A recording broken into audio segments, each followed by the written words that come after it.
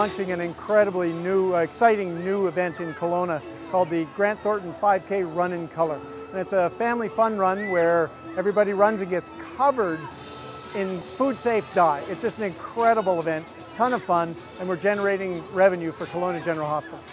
This is September 21st, this summer, so everybody's got time to register and get people to sponsor them, support them to go in the run, go online and sponsor somebody who is running.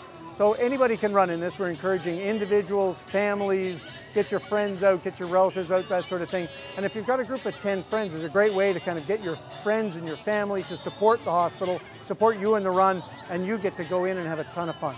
I'm sure people have probably heard of something like this in another city, and so it's something the foundation just thought was a great thing for Kelowna, a great thing for the hospital, a great thing for families and everybody to participate in. Sooner or later, and most people in Kelowna have a story, somebody, a loved one, somebody they know has had their life saved or their life changed at Kelowna General Hospital.